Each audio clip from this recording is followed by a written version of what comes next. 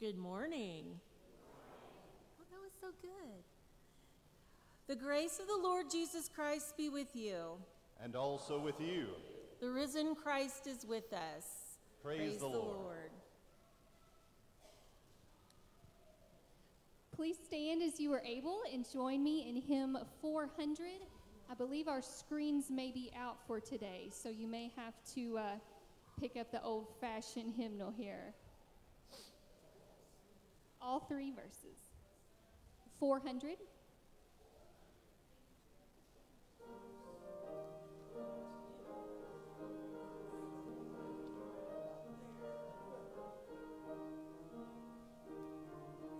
Of every blessing, tune my heart to sing thy grace. Streams of mercy never ceasing, call for songs of loudest praise.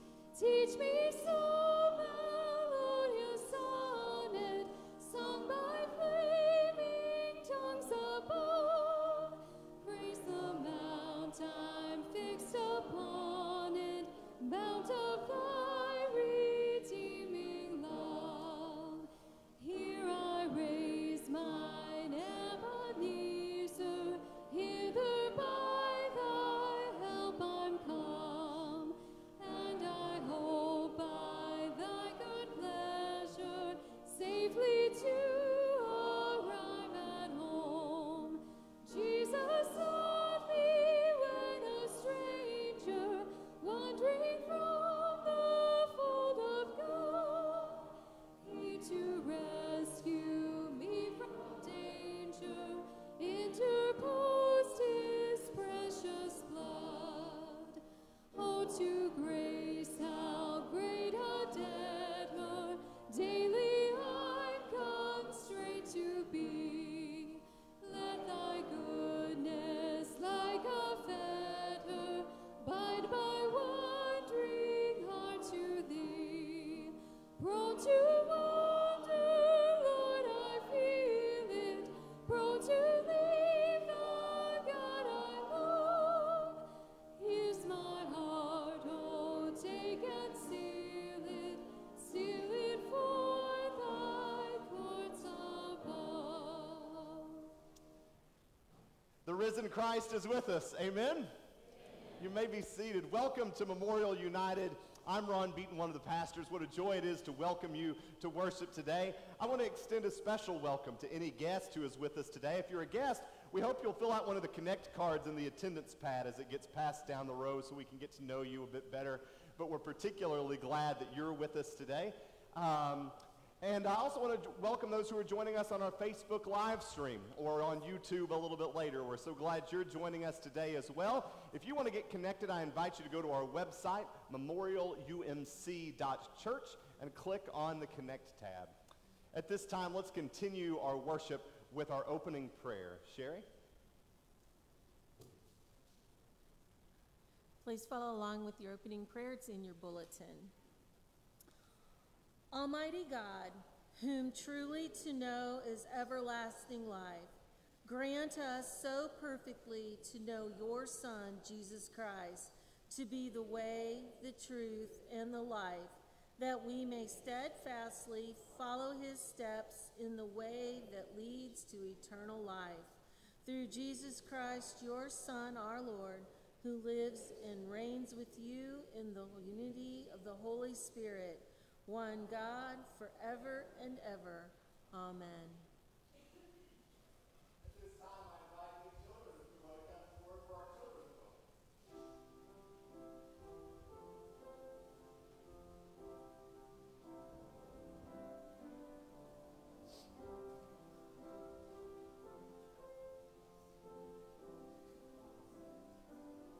One more time.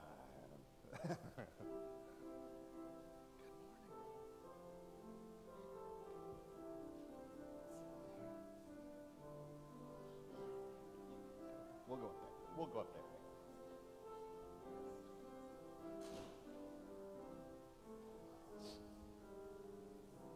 Good morning, everybody. How are you all? All right, so how many of you all have a brother or a a brother or a sister. Do you all ever wrestle with them? Do you all like to wrestle? Yeah. Do you know we call it wrestling where I come from? Y'all ever wrestle? Yeah? Yeah? So do you ever get hurt sometimes when you wrestle? Right? So do you think it's a good idea to wrestle your brother or sister? No. No, maybe not. Yeah. Yeah, probably it's a good way to get hurt, but I used to always enjoy wrestling with my brother when I was little. Of course, he was a lot bigger than me when I was little. Yeah. Yeah, that's right. Well, I'm not going to encourage you to wrestle with your brother or sister, but do you think we can wrestle with God? Do you think we can? What do you think that means, to wrestle with God? Do you know what you believe about God? Do you know what you believe about God? Yeah, sometimes we're really sure, and sometimes we're not so sure, right? And we kind of have to wrestle to figure that out, right? Or maybe sometimes we wrestle with what we should do in life, with what God wants us to do, right? We know that God wants us to love other people, but the best way to do that, sometimes hard to figure out, isn't it? Sometimes, right? Maybe if somebody's being mean to you, it's hard to figure out how to be kind and loving to them, right? Well, in our story today, we're going to hear about Jacob. And you know what Jacob does? He wrestles with somebody. It's a stranger. We don't know if it's God. We don't know if it's a guy. We don't know if it's an angel. But we know that he wrestled. And when it was all done, he learned something really important, right? And that God loves him, right? Isn't that important for us to learn? That God loves us? That we can wrestle with that, but God loves us, right? Right? Right? Right. All right. All right, let's put our hands together. And can you repeat after me? Dear God, we love you. And we thank you that you love us too. Help us, even when we wrestle, to know more about you. In Jesus' name, amen. All right, good to see you all. We had all the ladies up here today, didn't we? Yeah.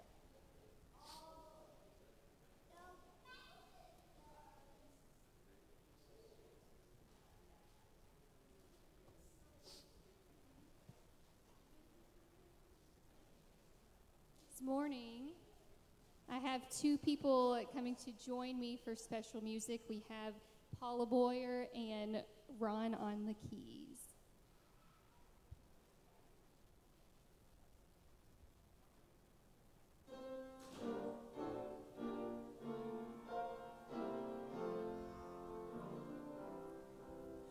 The blood that Jesus shed for me way back on Calvary, the blood that he streamed from day to day, it will never lose its power. It reaches to the highest mountain, and it flows to the lowest valley. The blood that gives me strength from day to day, it will never lose its power. It soothes my doubts and calms my fears, and it dries all my tears. The blood that gives me strength from day to day, it will never lose its power. For it reaches to the highest mountain, and it flows to the lowest valley. The blood that gives me strength from day to day, it will never lose its power. It will never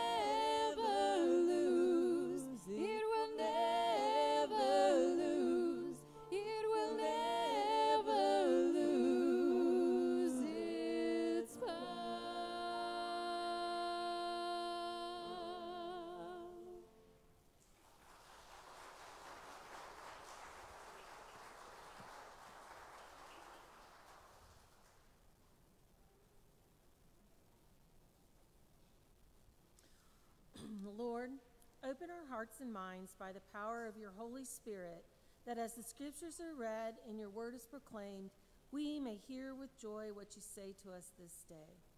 Amen. Our Old Testament lesson today, excuse me, is from the book of Genesis.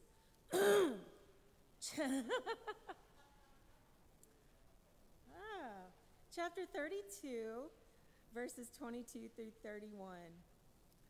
The same night he got up and took his 2 wives, his 2 maids, and his 11 children and crossed the ford at Jabbok. He took them and sent them across the stream, and likewise everything that he had. Jacob was left alone, and the man wrestled with him until daybreak. When the man saw that he did not prevail against Jacob, he struck him on the hip socket, and Jacob's hip was put out of joint as he wrestled with him. And then he said, "Let me go, for the day is breaking." But Jacob said, "I will not let you go unless you bless me." So he said to him, "What is your name?" And he said, "Jacob." Then the man said, "You shall no longer be called Jacob, but Israel, for you have striven with the God and with humans and have prevailed." Then Jacob asked him, "Please tell me your name." But he said, "Why is that you ask my name?" And there he blessed him. So Jacob called the place Peniel, saying, "For I have seen God face to face, and yet my life is preserved." The sun rose up on him, and he passed Peniel limping because of his hip. This is the word of God. Please stand as you are able.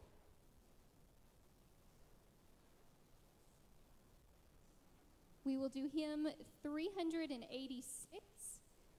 Hymn 386, we will do verses 1, 2, and 4.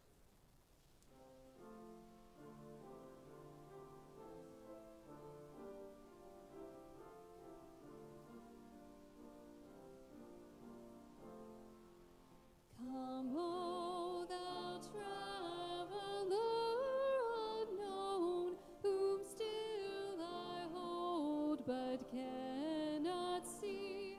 My company before is gone, and I am left alone with thee.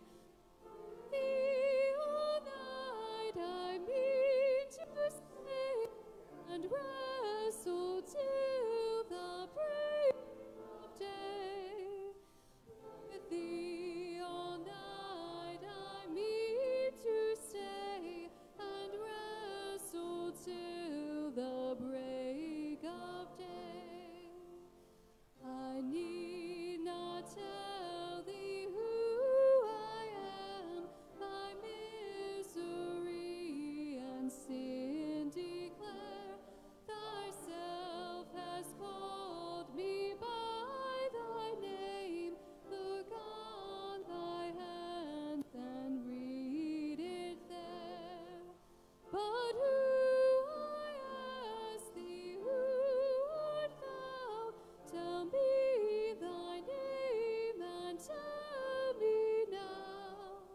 But who, I ask thee, who art thou? Tell me thy name and tell me now.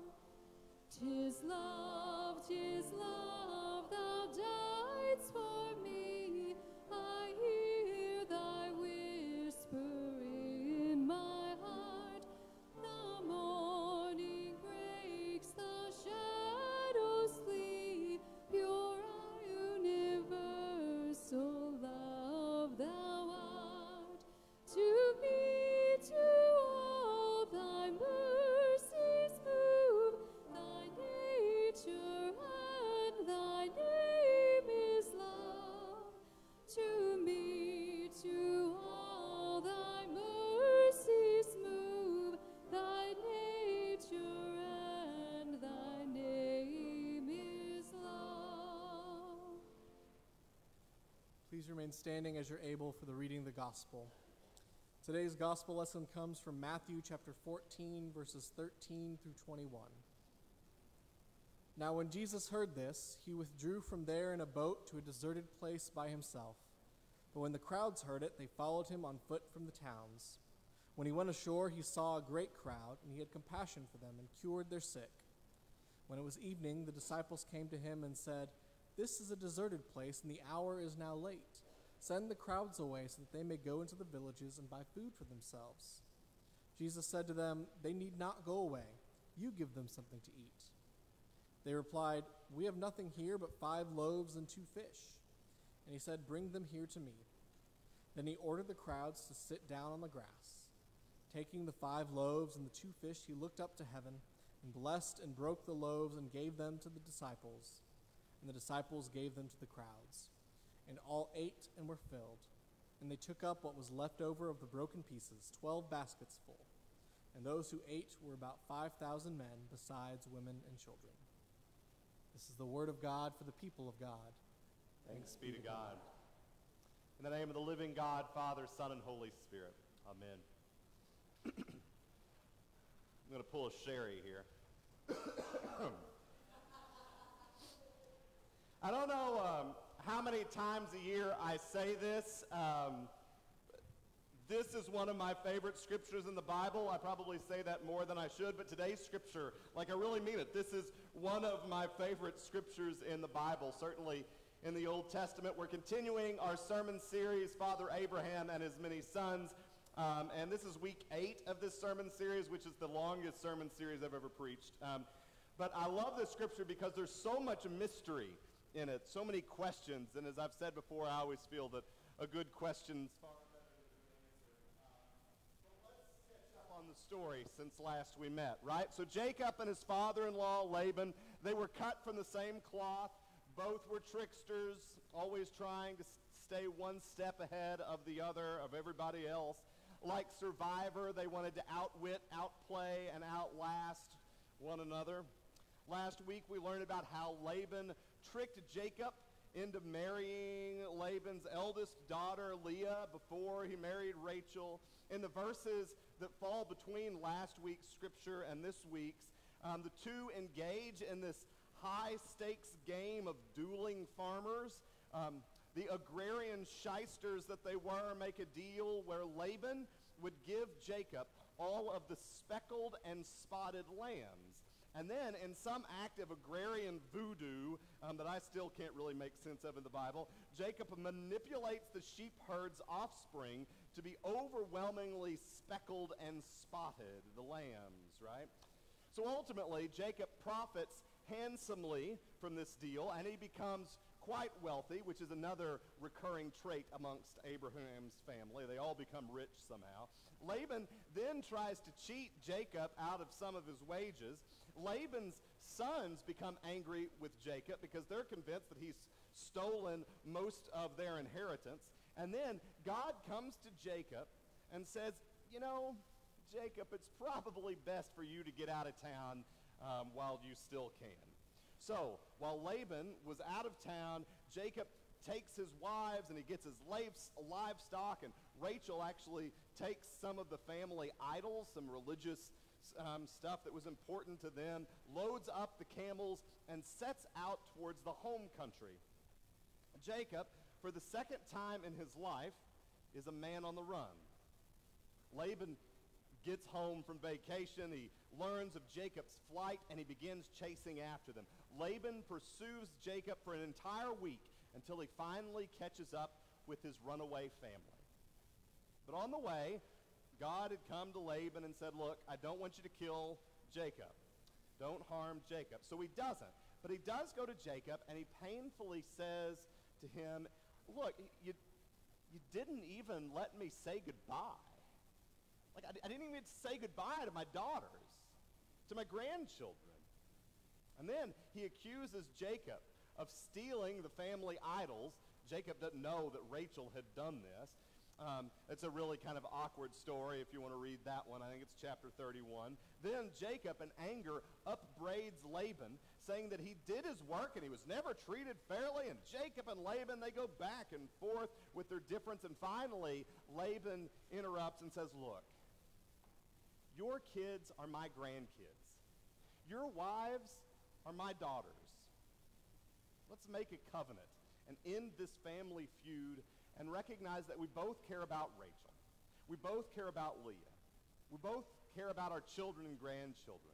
And so they make this covenant, and Laban gets up early the next morning, and he kisses his grandchildren and his daughters goodbye, and he blesses them, and then he returns home never to see them again.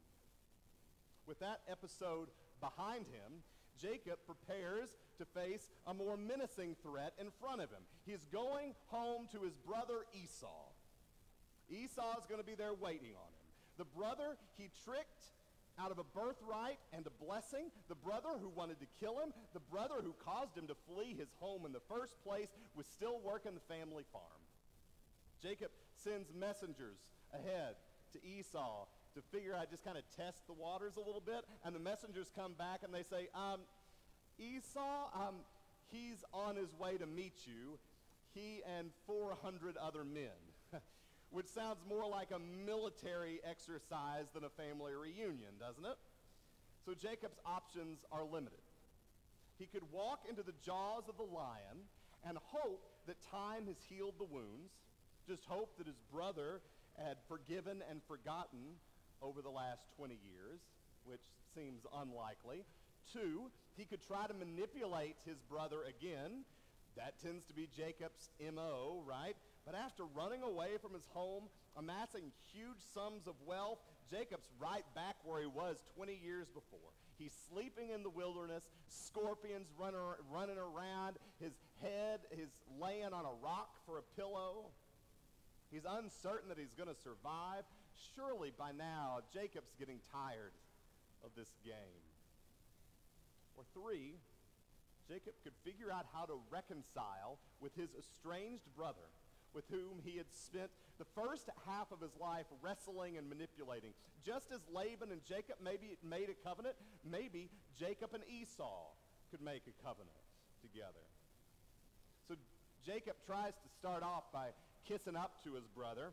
So he sends a ridiculous number of livestock to his brother as a peace offering, 220 goats, 220 sheep, 30 adult camels, and then their colts, 50 cows and bulls, 30 donkeys, 2 turtle doves, and a partridge in a pear tree, right? Then Jacob and his crew come to the Jabbok River. Jacob sends his wives across the river, his servants, his livestock, they all cross the river, but Jacob stays back. With the world around him in chaos, he decides he needs a little solitude. Just him and his thoughts. So there he is, by himself, under the stars, all alone. Or so we thought. Because then, without warning, out of nowhere, completely void of any context, Jacob is wrestling somebody. And he wrestles all night long. It's the strangest thing. Was Jacob attacked? Did Jacob pick the fight? Who is this mysterious figure? We don't know who or what Jacob is wrestling. Where did he come from? Why is he there? Why did he seemingly jump Jacob in the night? How did he get there in the first place? The scripture begins by saying he's wrestling a man. What man was it? Was it Esau? Was it one of Laban's sons who's still frustrated? Was it a dream? Was it literal or was it a metaphor? John Calvin argued that it was a vision, but in other scriptures in the Old Testament, it says when it's a vision. It doesn't indicate that in this place. There are several pieces of art of this scripture, right? And Jacob's wrestling an angel. Was it an angel, right? In the book of Hosea, the prophet says that Jacob was wrestling an angel. So which was it? Was it a man? Was it an angel? Was it God? In the book of Genesis, there seems to be some fluidity to how God is presented, right? Sometimes it's as a man, sometimes it's the angel of the Lord who seems to be like God in the flesh, like when the angel of the Lord offers hope to Ishmael and Hagar while they're homeless in the wilderness, or to Abraham when the sacrifice of Isaac is thwarted by the angel of the Lord. Could this character's identity have some fluidity too?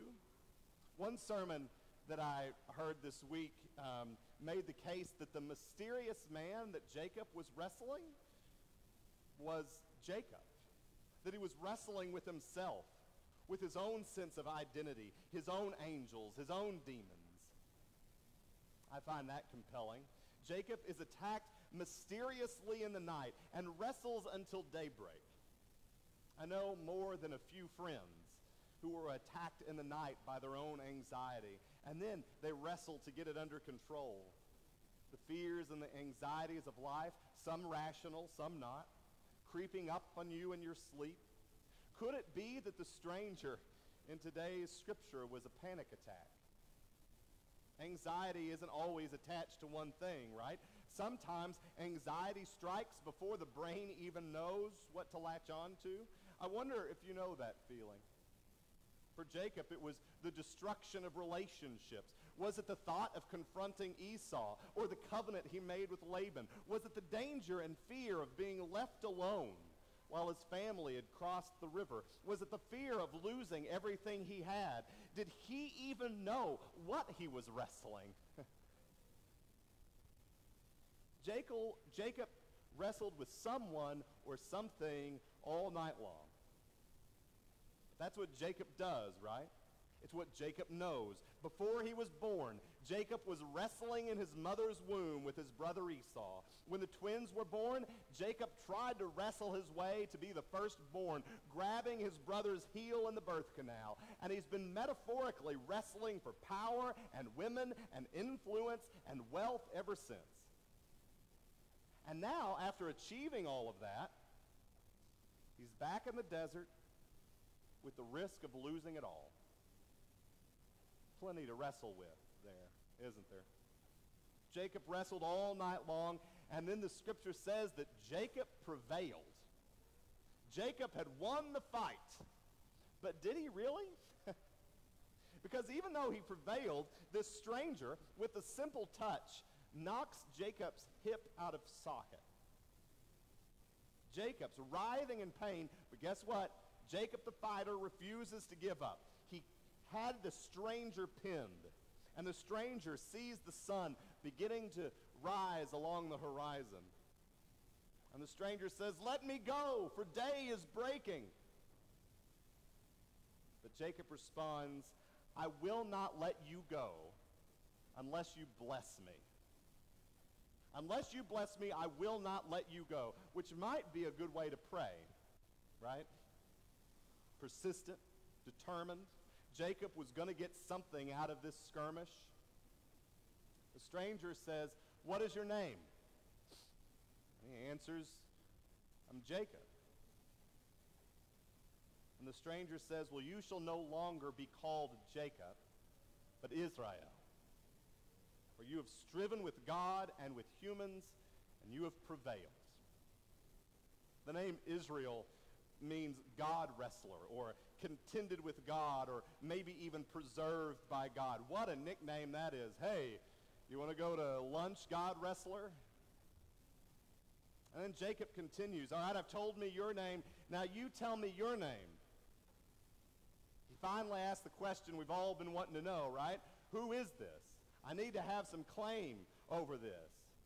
Well, we finally know who the stranger is. Tell me your name. And the stranger says, "Why do you want to know my name?"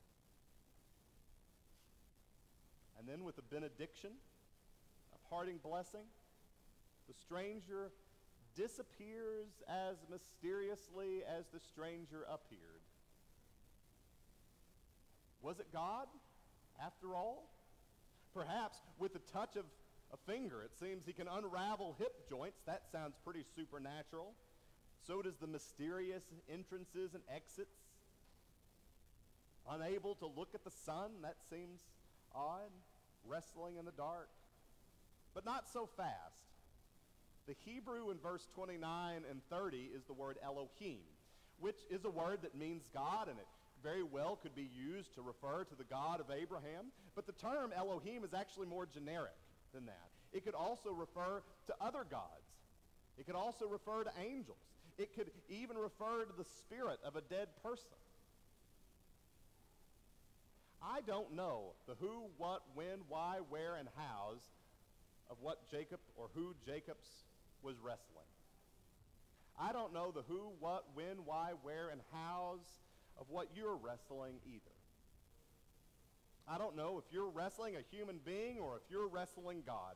I don't know if you're wrestling angels or you're wrestling anxiety. I don't know if you're wrestling with truth that has confronted you, truth that sounds like it's malignant, or she's died, or this isn't going to work out between you and me.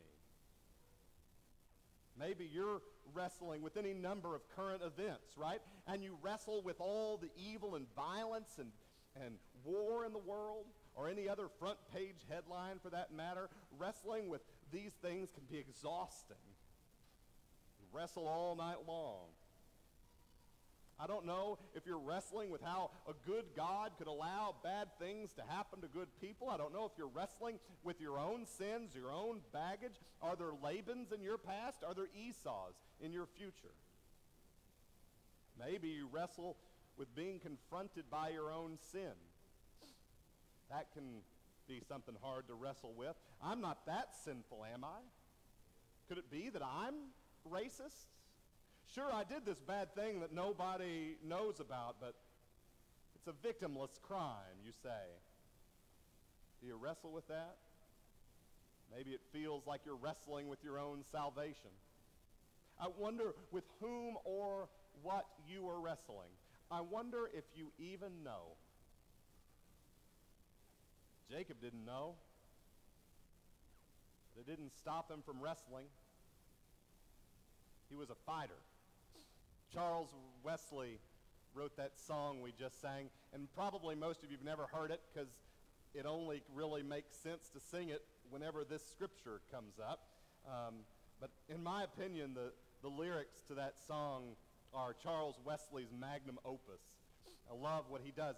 He puts that scripture into lyrical form. Wesley's surprising insight is that he imagines Jacob inviting the perilous encounter. Come, O thou traveler unknown. Come, O thou traveler. Come, bring it on. Jacob never shrank before trouble, instigated plenty of it on his own. He's a fighter, someone who weirdly enjoys conflict. The Bible portrays a God who enjoys it as well. What an odd religion that Israel and subsequently Christianity have. We can argue with God. We can do combat with the Almighty. God allows this. God welcomes this. God seems to want to relentlessly, ferociously, and with openness and honesty grapple with us. And then when we wrestle with God and with our own selves, what we find is we're going to prevail. If it hurts, if it turns out we never really had a chance of winning in the first place, we still prevail. We prevail because when we wrestle with God, we come away with a better knowledge of who God is and who we are in relationship to God.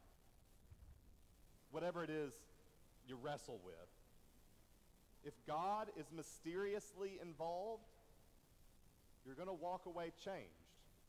You're going to walk away with a limp. It's going to sting. It's going to hurt. Like Jacob, who walked away with a limp from his contorted hip, we will be marked by God forever. We normally call this baptism, right? But I think that's what Jesus is all about. Entering into our lonely mess and wrestling with us to bring us at last to that place where we have been made new, where we're given a new identity, a new way of walking, a new life, a new name.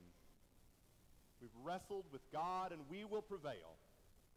And by God's grace, we will be made new. Amen.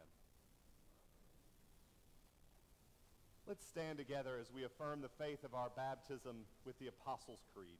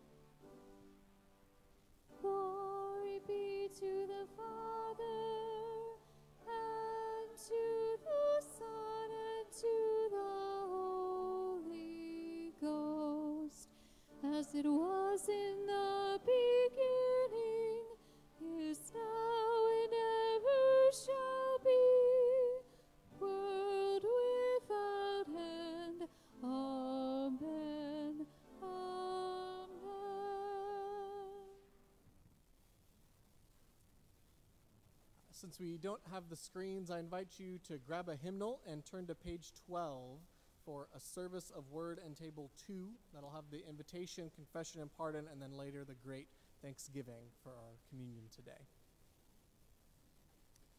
Christ our Lord invites to his table all who love him, who earnestly repent of their sin and seek to live in peace with one another. Therefore, let us confess our sin before God and one another. Merciful God, we confess that we have not loved you with our whole heart. We have failed to be an obedient church. We have not done your will. We have broken your law.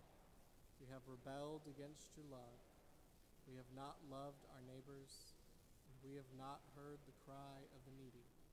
Forgive us, we pray. Free us for joyful obedience. Through Jesus Christ our Lord. Amen.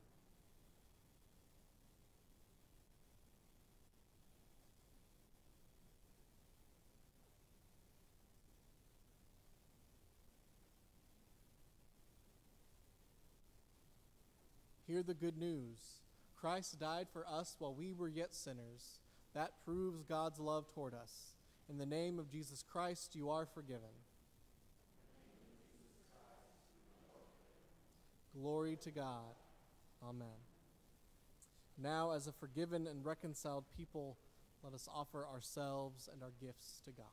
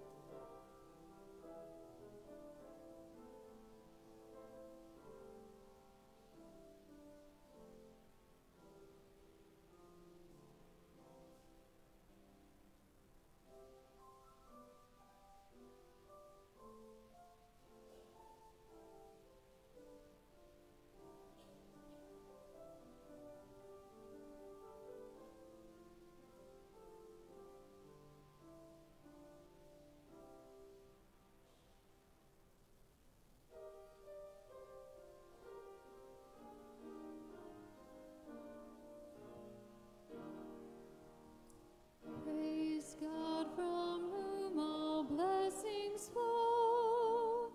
Praise God, all creatures here below. Alleluia, alleluia. Praise God, the source of all our gifts. Praise Jesus Christ, whose power uplifts. Praise the Spirit, Holy Spirit. Alleluia, alleluia.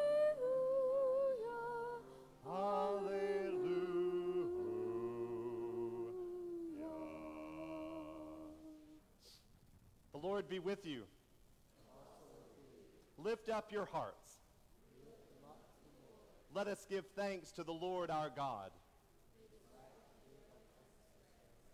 And if you need to follow along, we're on page 13 in the hymnal. It is right, and it's a good and a joyful thing, always and everywhere to give thanks to you, Father Almighty, creator of heaven and earth. When Jacob wrestled with you during the night, you blessed him, and so you have blessed us, even as we have fought and wrestled with you, for you are truly gracious and holy. And so with your people on earth and all the company of heaven, we praise your name and join their unending hymn.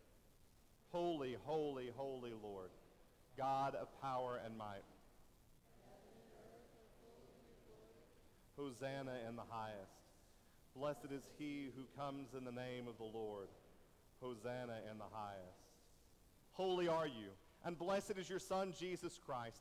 He showed us your love and compassion by feeding the multitude, By the baptism of his suffering, death, and resurrection, you gave birth to your church. You delivered us from slavery to sin and death and made with us a new covenant by water and the Spirit. On the night in which he gave himself up for us, he took bread, and he gave thanks to you. He broke the bread, and he gave it to his disciples and said, "Take, eat. This is my body, which is broken for you. Do this as often as you eat it in remembrance of me." Likewise, when the supper was over, he took the cup, and he gave thanks to you. And he gave it to his disciples and said, "Drink from this, all of you. This is the blood of the new covenant, which is poured out for you and for many for the forgiveness of sins. Do this as often as you drink it in remembrance of me." And so, in remembrance of these, your mighty acts in Jesus Christ, we offer ourselves in praise and thanksgiving as a holy and living sacrifice in union with Christ's offering for us, as we proclaim the mystery of faith. Christ has died. Christ is risen. Christ will come again. Pour out your Holy Spirit on us gathered here and on these gifts of bread and wine. Make them be for us the body and blood of Christ, that we may be for the world the body of Christ redeemed by his blood. By your Spirit, make us one with Christ, one with each other, and one in ministry to all the world, until Christ comes in final victory and we feast at his heavenly banquet.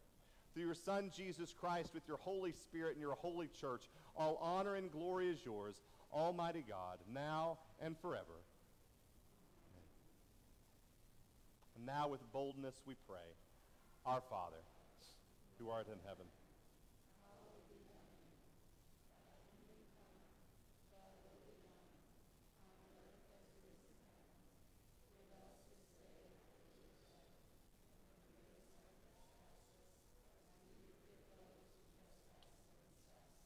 and lead us not into temptation, but deliver us from evil.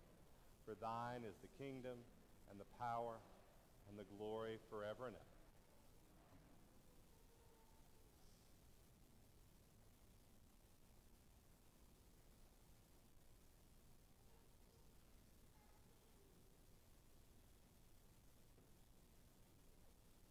I invite those who are assisting me to come forward. Today, we'll receive communion by intinction. That means you'll be given a piece of the bread, take a step to the outside, dip it in the cup, and then you can spend time at the kneeling rail if you would like in prayer, or make your way back around to your seats. In the United Methodist Church, we have an open table. That means that all are welcome, regardless of what tradition you come from. We recognize your baptism. For Christ our Lord invites to his table all who love him. And so if that's you, I hope that you will come and receive this meal. The feast is set once you come to the feast.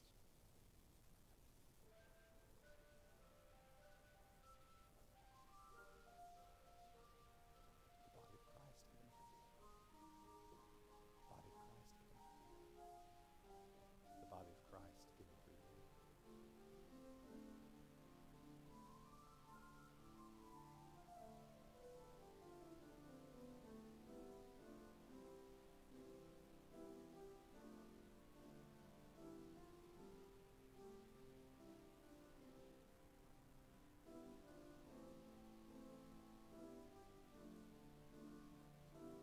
Hallelujah.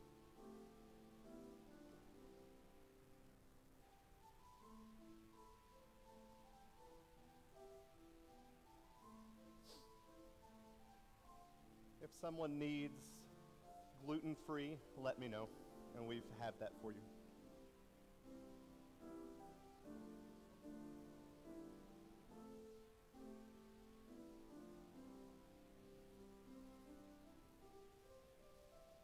The body of Christ given for you.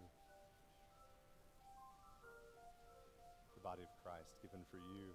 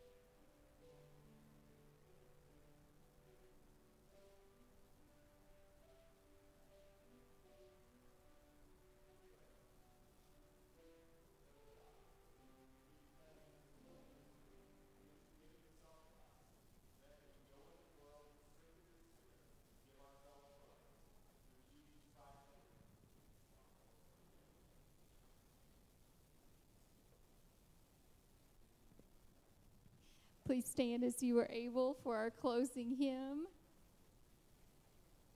370. 370, Victory in Jesus. We will sing all three verses.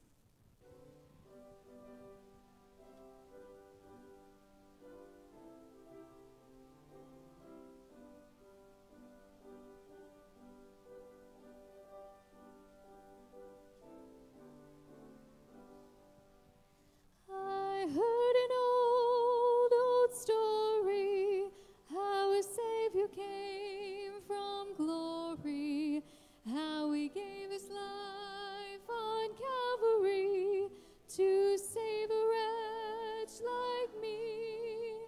I heard about his groaning, of his precious blood's atoning.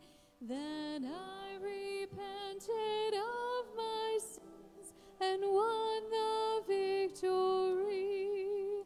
Oh, victory in Jesus, my Savior forever. He sought me and bought me with his redeeming blood. He loved me ere I knew him, and all my love is to him.